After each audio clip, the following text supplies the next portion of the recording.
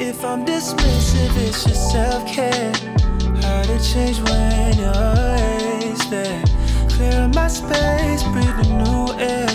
Still I keep the shirt you'd always wear. Taking my time, taking your time, baby. Learning myself, making it new. I think it just kind of naturally happened, like the whole making a project. Before everything, I was making most of my shit alone, like producing my own stuff. Me and Francis met like March 2020. I remember we had a session and we made 2 songs that we actually started Thought of You, which is going to be on the project. And that was the first song we did. And it was like from that moment we knew we were like kind of musical kindred brothers in that way. I guess it got a little awkward, but still we have a little moments. Feels like we only moving backwards, but still we driving, never stopping. We're just kind of like throwing shit back and forth. I was sending him like keyboard loops, vocal samples for him to chop up and like make ideas on.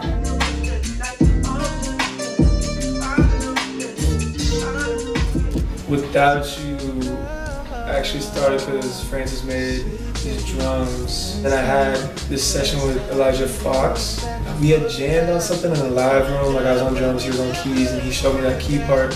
That was a really low-key one for a minute, but it was always like a favorite. And then once it was done, I think we both were like, okay, yeah, this is it.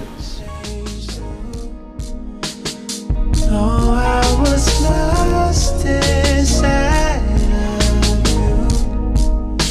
you, stuck on a... Yeah, that's fire. More to Life, we were mixing Never Enough, the last song of the project. There was some like beat we had heard earlier. Francis was talking about playing chords on the bass, like our chords are so fire. 30 minutes, an hour, I got sent a new beat. And I was just like, okay, put some melodies on this and just kind of like went line by line on the first verse. Hey, hey, should get to asking about the people you claim that you love. It came out so natural. And that song, you know, is about people that look for other people to give them a greater purpose to their life. Whereas like I would prefer to look within myself and give myself that purpose.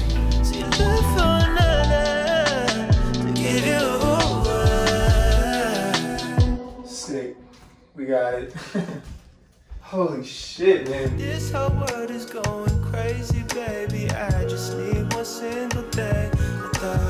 Thought of You was the first song that me and Francis ever made or worked on. He was showing me a bunch of his beats, and that one in particular, I riffed on the Thought of You hook idea, and just like on loop, and then Jasmine and Eddie were there, and they're like, because of that song, they were like, oh, you gotta work with Joyce. And funny enough, a year later, Joyce ends up being the person to sing the second verse on that song. No, sometimes that I don't seem grateful. Don't overthink it, you my angel. That one's good. Let's keep going. Thought of You is like a love song, but like a unconditional type love song where it's like, you know, even though we might not be together, like we've shared these memories and these experiences, and like a thought of you just puts a smile on my face. I love it when you're talking like that. I know it, then you send it right back. Open up. I thought it was something was missing for a long time. Damn. The background vocals and everything came in. That's what took it to another level. Oh, can you stay a little longer? Stay till I know.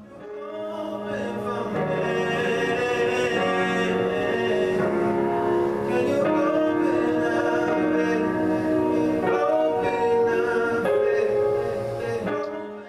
We kept trying other ways to enter the first verse, but I think we stuck with the first one. Tried different emotions and everything, but yeah, we kept it original. The background vocals were the ticket for me.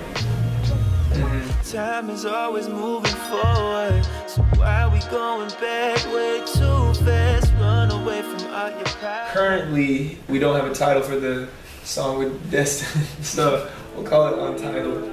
That one had sampled some of my vocals from a trip that we had here, the first trip we had here, and I was just like laying all different melodies and like things were hitting, but things weren't really hitting, and then we were with Destin in this little ass room. We played that beat, and immediately, like, he went up on the mic, and first things he freestyled were the first verse melody and the second verse melody. And we were like, what, this guy always comes in so crazy.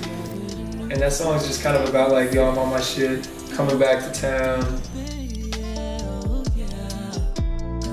What else we got? Never Enough. Is there anything you want to say about it? My favorite. Sick. We were gonna just make it an ambient song at first. We used like a VST guitar plugin. I had like melody ideas from a video that we had when I was doing it. And then we were like, no, we gotta sing on this. And I had Mauricio play Nylon. Whoa! All right. We just kind of kept going with it, and I wrote this song over just the guitar. The song's about, you know, I do all this, you know, I'm trying to keep you satisfied, keep you happy, but everything that I do just never seems like it's ever enough. A lot of people can feel that way, especially when two people aren't the same and their needs are different, and one person might see it different than the other, even though you're like putting all this effort in work. And I think that song kind of resembles that in a relationship. That's honestly my favorite part of the whole record, is when there's no words. Not over you, but it's just too much.